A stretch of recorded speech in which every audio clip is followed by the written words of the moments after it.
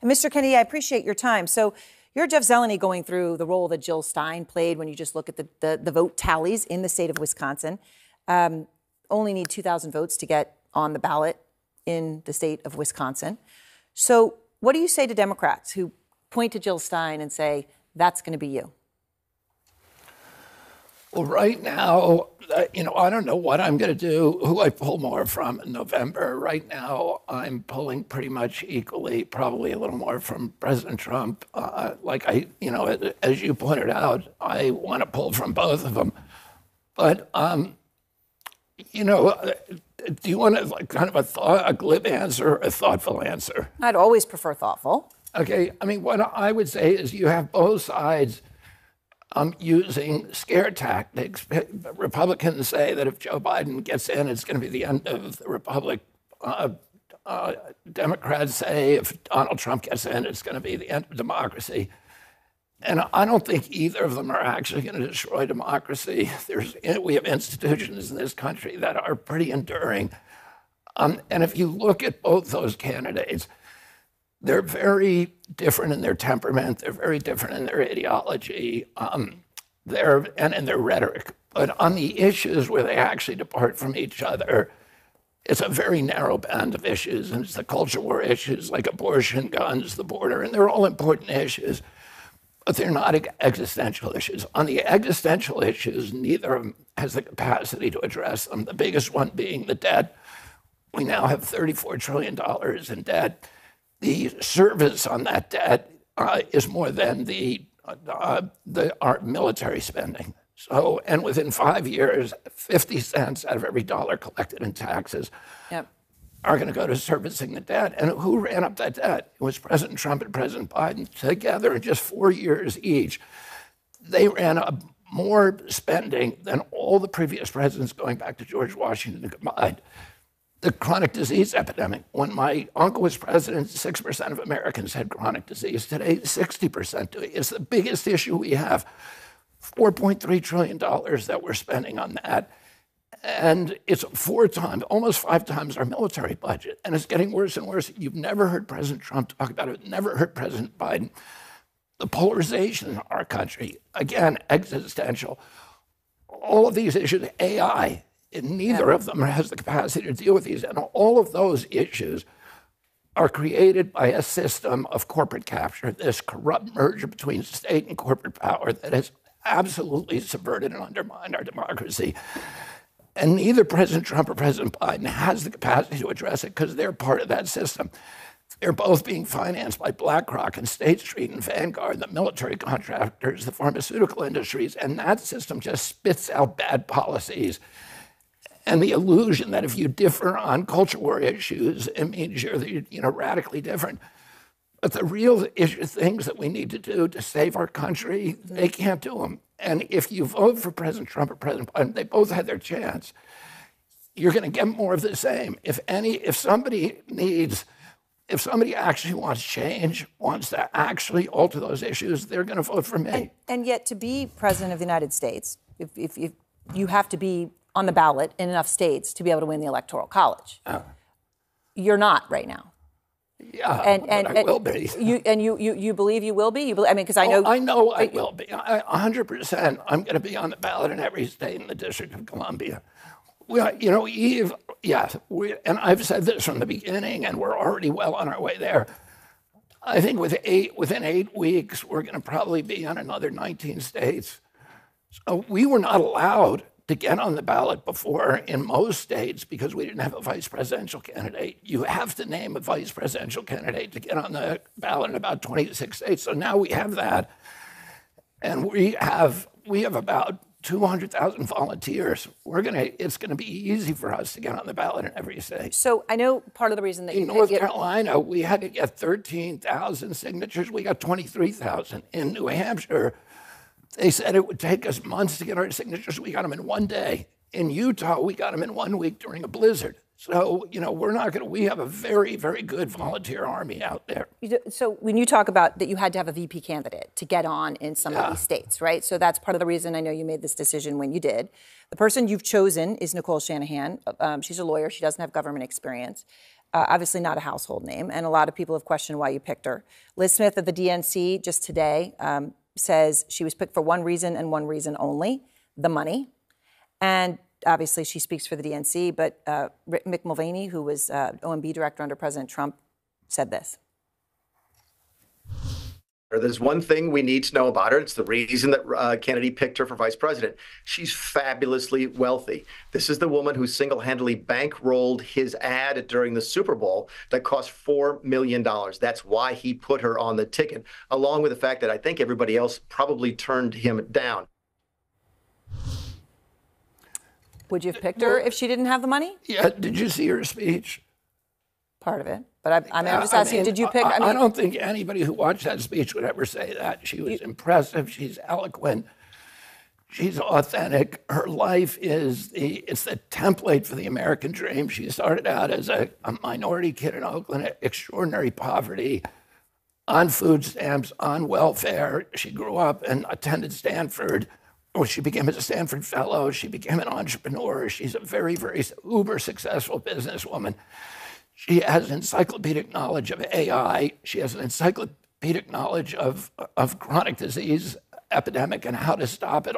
She is young and she's a mother. And I wanted, in my candidate, I want three things. One, somebody who was not an insider, because it was the insiders who created this problem. They created the debt crisis. They created the addiction to war. They created the chronic disease epidemic. They created the polarization. I wanted somebody outside who's thinking outside of the box. Our campaign is for young people. We're the only campaign that is looking at this assault on our children, on what is happening to this young generation. So I wanted somebody who is young, who is not, an 80-year-old man. I wanted somebody who's a mother. I wanted somebody who's going to champion their issues. And I don't think anybody who looked at Nicole Shanahan's speech, which I urge people to do, would ever say that the reason that I picked her was for her money. By the way, we don't need her money to get on the ballot in every state. We already have the biggest field operation of any campaign. We are going to have no problem getting on the ballot in every state. We did not need Nicole Shanahan's money, and we're getting plenty of money. We're raising more money, our campaign is, and President Trump or President Biden. Well, so when you talk about, though, that you say that you're pulling equally from both. Now, we'll see what happens. But in the polling that we have, but hold on one second. I'm going to just take Georgia, because we all know Georgia margin of victory last time was 11,779 votes. So the latest polling from Georgia, you get 12% of the Democratic vote. You pull 5% of the Republican vote. Again, these are polls. This is where we are right now. But that's what they show.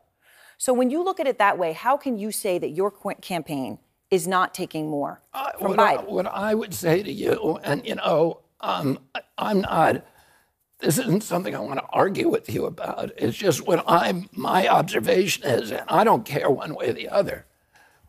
What my observation is of the Quinnipiac poll, the Harvard-Harris poll, the Gallup poll, the New York Times Siena poll, all the leading national polls at this point in history as of today show me polling like maybe 2 more points from President Trump than I am from President Biden. So mainly what they're showing, and the Politico did a big article on this, is my supporters are people who aren't going to vote at all, largely, and my donors are people who had given up on the American political process and are re-engaging because they feel that they don't want to choose between the lesser of two evils. They want to choose a candidate who is going to inspire them, who's going to give them hope, who has a vision for the future, and who has the vigor and energy to actually change this country. And that, I want to engage those people in the political process.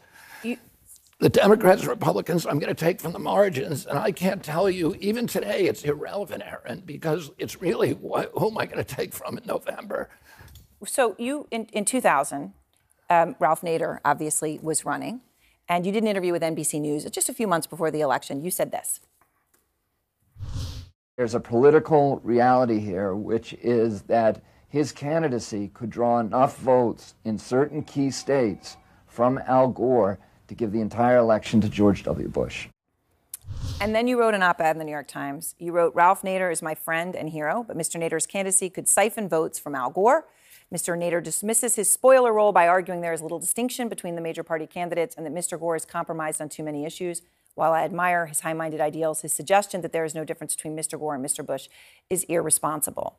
A moment ago, you said you essentially see Trump and Biden as the same, different issues. But do you really believe that when people talk about the threat to democracy that Trump poses, do you really think that is an equal evil to Biden? I mean, listen, I can make the argument that President Biden is a much worse threat to democracy. And the reason for that is President Biden is the first candidate in history, the first president in history that has used the federal agencies to censor political speech, so to censor his opponent. I can say that because I just won a case in the Federal Court of Appeals and now before the Supreme Court.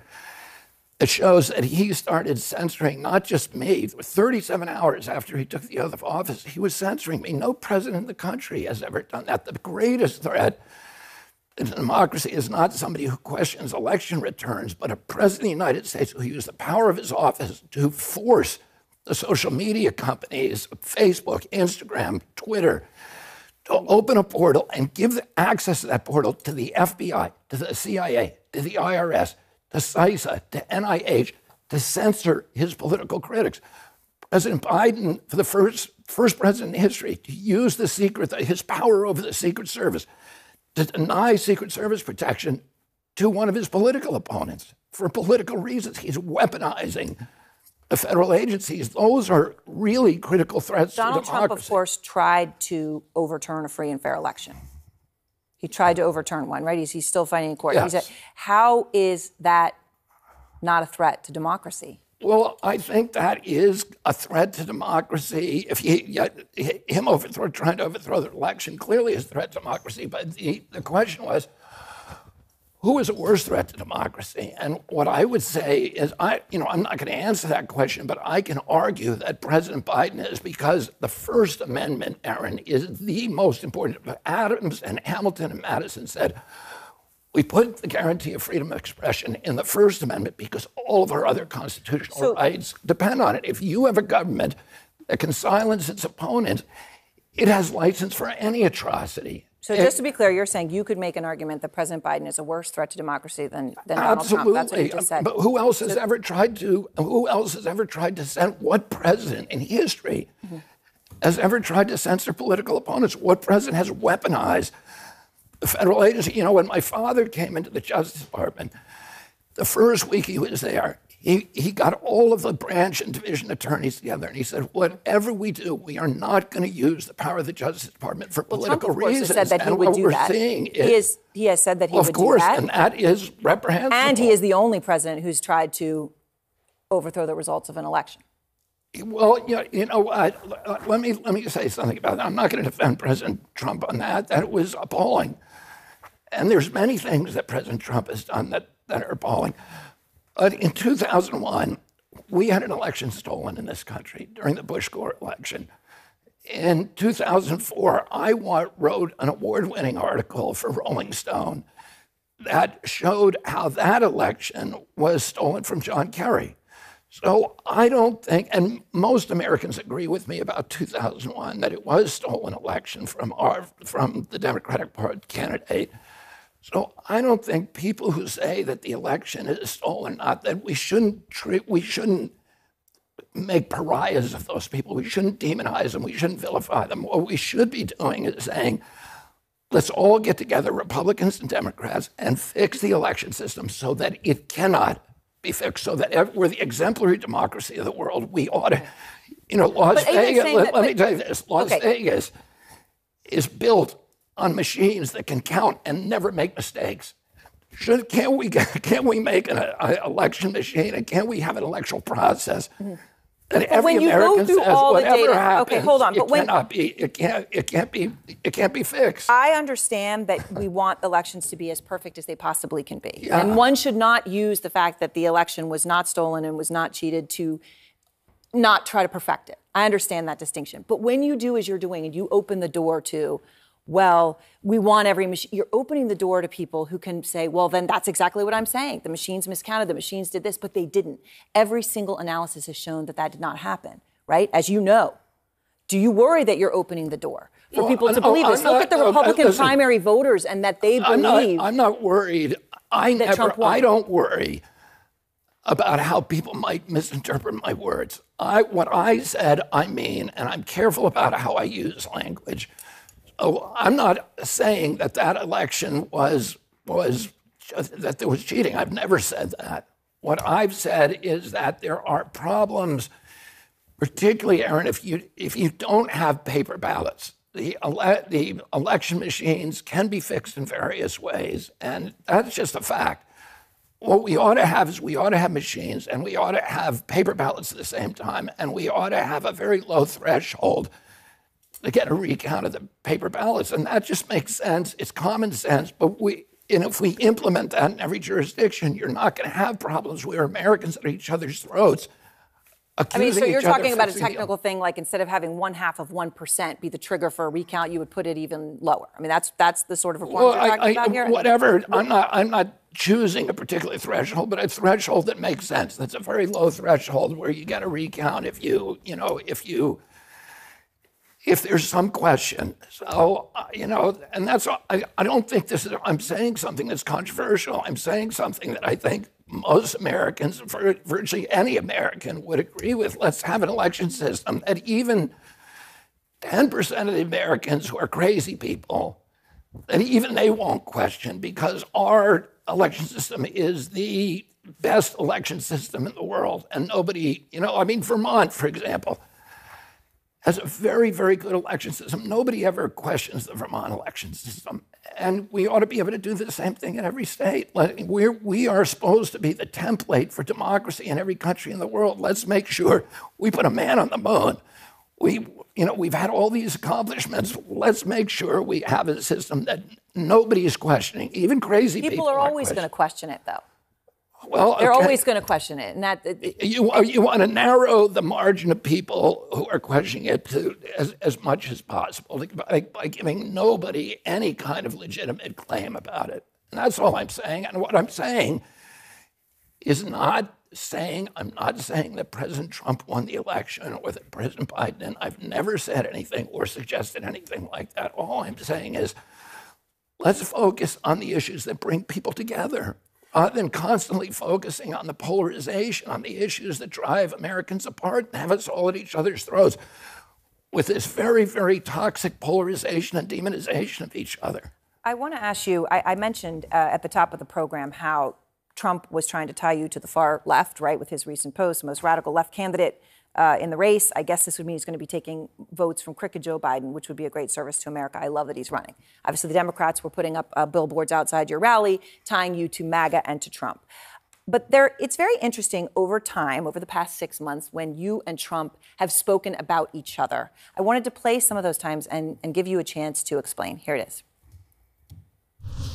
I will say RFK Jr., who I've known not very well, but I've known for a while, and I respect him. A lot of people respect him. The people who support Donald Trump feel that they're regarded by the elites as deplorable people and that, they're not part of our country.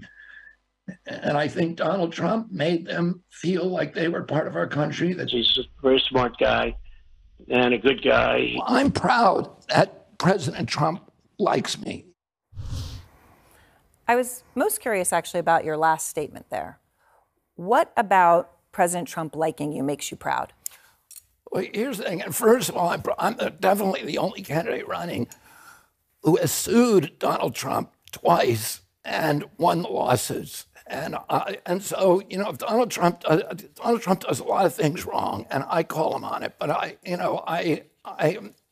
try to be a candidate who's not running on rancor, who's not running on vitriol, who's not running on personal attacks, but is running, based upon my record and based upon my ideas on the issues. Now, here's how, let me explain to you how I view this issue. I think there's a revolution happening in our country. And it's the same kind of thing that happened when my father was running in 1968. The polarization, the division of Americans is the most toxic it's been since the American Civil War.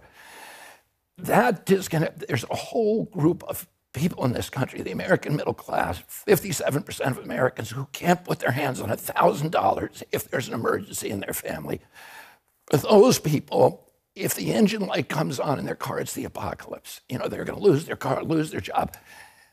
They're feeling forgotten by the Democratic Party. They used to represent the interests of the middle class. They're feeling forgotten by the entire political establishment. Donald Trump came in 2016 and said to those people, yeah, the whole thing is fixed. And that's what they wanted to hear.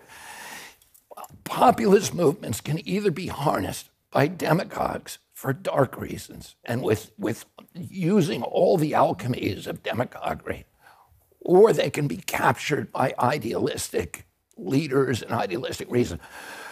My father captured most of the white vote in Maryland, Delaware, and the eastern states just before his death in 1968. 4 years later, those same people voted for George Wallace. Why is that?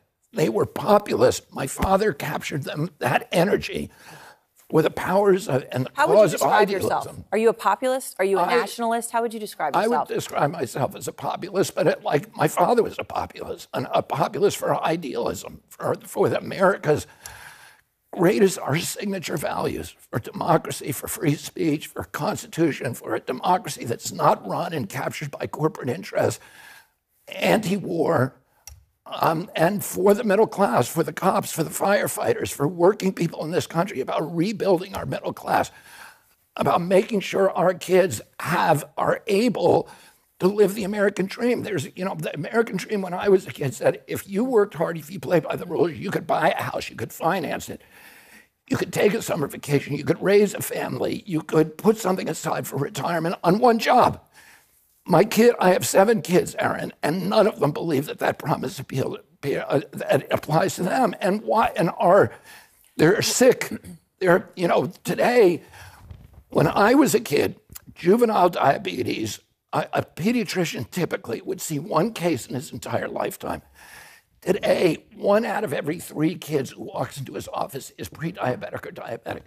Why isn't the political establishment, we're spending more on diabetes than we are a defense budget. Why isn't the political establishment talking about this? We ought to be solving this problem. So why are our health agencies never even asking this question? You just mentioned 7 children. Yeah. And I'm wondering, as we sit here and you're doing this interview, you're doing interviews, you're doing rallies, and you're running. The candidacy that you're running has cost you a lot personally. It has cost you siblings, family members have spoken out against what you're doing. They are angry, they're upset, they're hurt. Your sister Rory was on our show recently, and she spoke about it. JFK's grandson also posted on social media overnight something. I don't know if you saw it. I wanted to play both of them. I feel strongly that this is the most important election of our lifetime. And I do worry that Bobby just taking some percentage of votes from Biden could shift the election and lead to Trump's election. He's trading in on Camelot, celebrity, conspiracy theories, and conflict for personal gain and fame. I've listened to him. I know him. I have no idea why anyone thinks he should be president. What I do know is his candidacy is an embarrassment. That's your family. That's your family. Yeah, I have a big family. There's about 105 cousins on the last time we counted. Roy's your sister. Yeah, and I have siblings who are supporting me. I have cousins and nephews and nieces who are working in my campaign. My campaign is being run by my daughter-in-law. The political party that we started is chaired by my cousin Anthony Shriver. But listen, I have a big family. I don't know anybody in America who's got a family who agrees with them on everything. I don't know if that's your situation, Erin, if you just have a family who believes everything you do is, like unicorns and rainbows. But I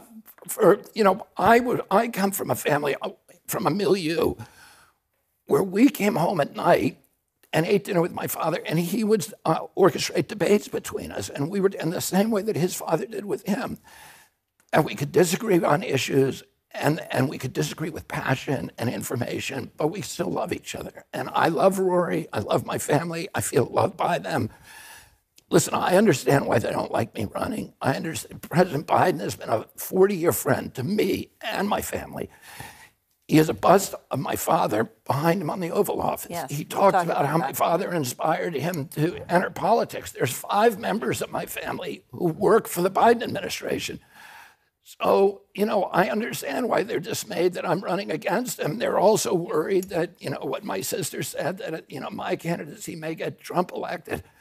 What happens if it does? What happens if you wake up the day after the election, we have results, and that is what happened? Well, will you regret it? What I said to you applies to that. I don't think either President Trump or President Biden are going to solve the debt crisis in this country, which is existential. I don't think either of them are going to get us out of foreign wars, this addiction that we have to forever wars.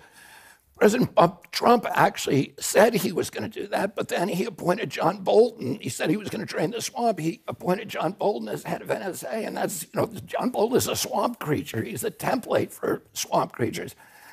I don't think that either of them are capable of ending the corporate capture of all of our agencies, the capture of the CIA by the military-industrial complex, the capture of NIH, CDC, and FDA by the pharmaceutical companies, the capture of USDA by processed food and big ag.